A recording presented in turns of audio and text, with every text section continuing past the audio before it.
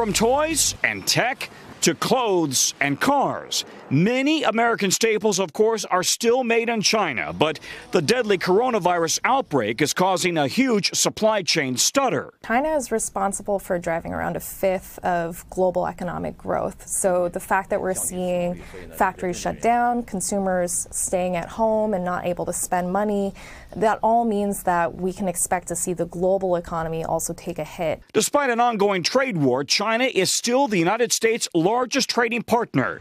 But American businesses and consumers are now starting to see the coronavirus ripple effect.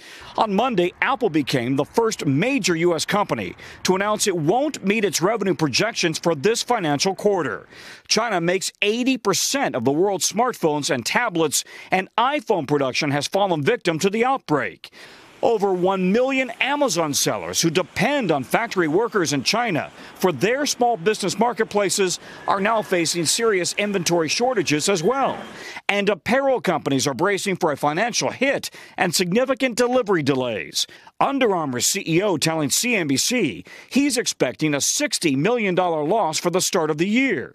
Cars are not doing any better. Many Chinese auto plants, including factories run by Tesla, Ford, and Nissan, have all shut down. And as goods bound for the U.S. remain stuck in Chinese docks, analysts say shoppers might start seeing items missing from big box store shelves as early as April. For consumers fearing packages from China could get them sick, the CDC says coronavirus is spread through respiratory droplets and generally has poor survivability on surfaces, although there is more to learn.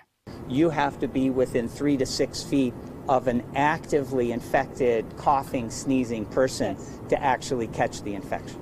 But the Chinese government is telling banks there to disinfect cash before giving it to the public.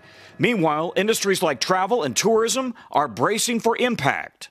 Nearly 3 million Chinese tourists visit the U.S. every year, adding $35 billion to the U.S. economy. California, which has a high volume of Chinese tourists every year, could lose $1 billion in revenue this year alone. And images of quarantined cruise ships and flights now making many second-guess traveling anywhere this spring. Definitely not now with the risk of the coronavirus. Cruise and airline prices plummeting in response to the drop in demand.